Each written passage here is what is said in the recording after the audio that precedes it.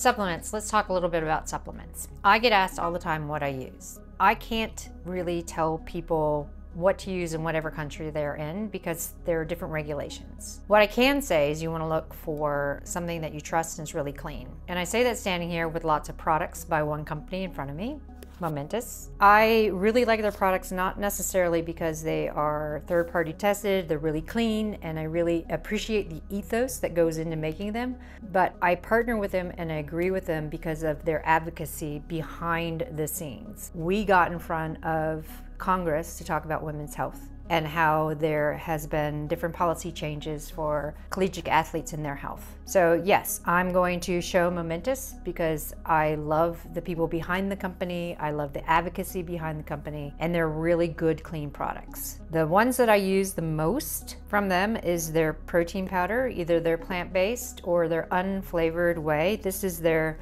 100% plant protein, really mixable, it's great. I love their creatine, so I always talk about creatine and looking for CreaPure. So we look at creatine and why we want to use it. So creatine is a natural thing that occurs in the body. So we go through creatine whenever we have fast energetics. So you think about the first 0 to 20 seconds of any kind of energy system within the body, brain, heart, muscle, gut. And we see that creatine monohydrate is so important for health, especially brain health. And we hear about it from a bodybuilding background where we have to use 5 grams twice a day with carbohydrate to really boost the amount of creatine that's in the muscle. But that's not what I'm talking about. I'm talking about 3 to 5 grams daily. You can take a teaspoon and stir in your coffee because it's just a very easy powder that's really mixable. It doesn't taste like anything.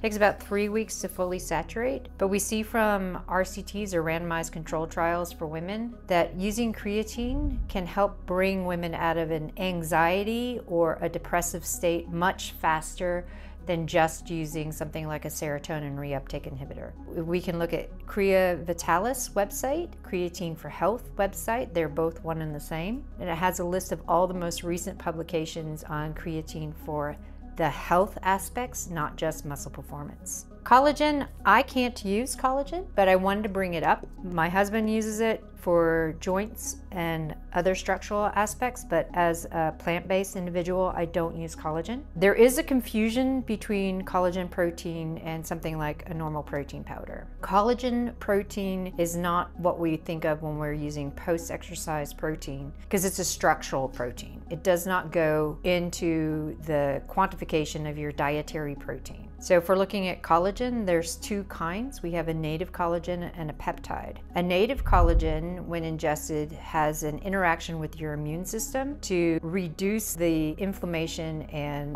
the signaling to degrade your cartilage. We see peptides are small bits of that whole collagen that are actually digested, and those small bits of peptides go to the target tissue and are used to regenerate some of the cartilage, but also to trigger a response to stop degrading the cartilage. So it's a structural protein. If you want good hair, you want good skin, you want good nails, you want good joints, you're going for collagen. If you want muscle protein synthesis, nerve, bone, all of the things for dietary protein, you go for a protein supplement that is plant-based or whey isolate. The other must-haves really is an omega-3. It's really important for women who are super active. We look at a cellular aspect of increasing our oxidative and antioxidative status. Omega-3s are really essential for brain health, cellular health, and so it's one of my go-tos for sure.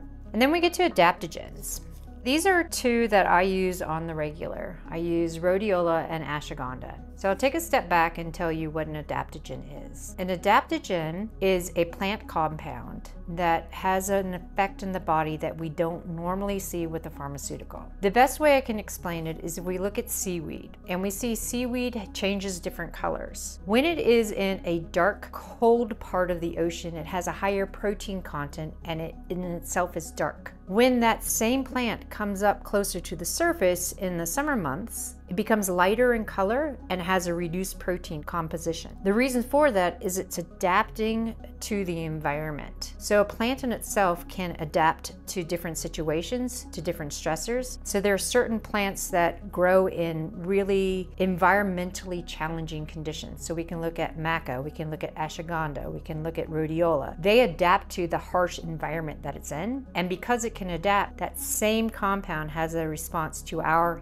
human stress system. So if we look at something like rhodiola, it has multifactorial effect on the body. We can see that it modulates estrogen for peri and postmenopausal women. So that means it either increases the sensitivity of your receptors or it decreases the sensitivity based on what your own individual body needs. It also has an effect on cortisol. It modulates your cortisol receptors as well. So it helps with that tired but wired feeling by dropping cortisol's effect on the body so that you can get into more of a parasympathetic state. When I'm traveling with jet lag, I use it to help me get into a parasympathetic state for sleeping so that it can help my body reset its circadian rhythm and get me out of a jet lag state. With ashwagandha, it's an overall stress reducer because it has a direct effect on cortisol responses, but it also has an effect on thyroid. So it does have a contraindication for individuals who are using any kind of thyroid medication because again,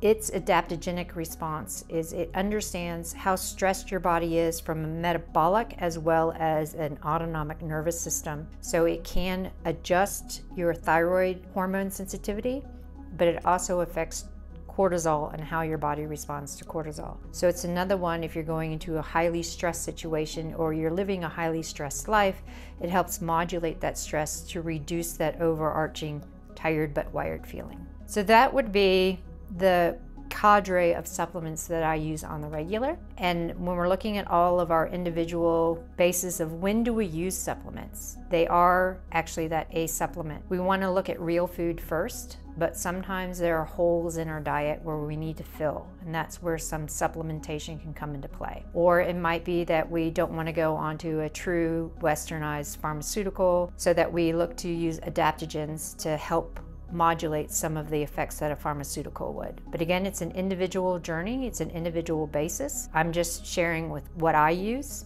and working with companies that I trust. So thanks for watching, and I know you're going to have a multitude of questions about supplements. So if you drop a comment and have a question about a supplement, we'll try to get to it as fast as we can and give you some insight of where to go to find more information about clean supplements and what ones actually work for women. Because again, there's not a lot of research out there that shows there's efficacy for everything for women.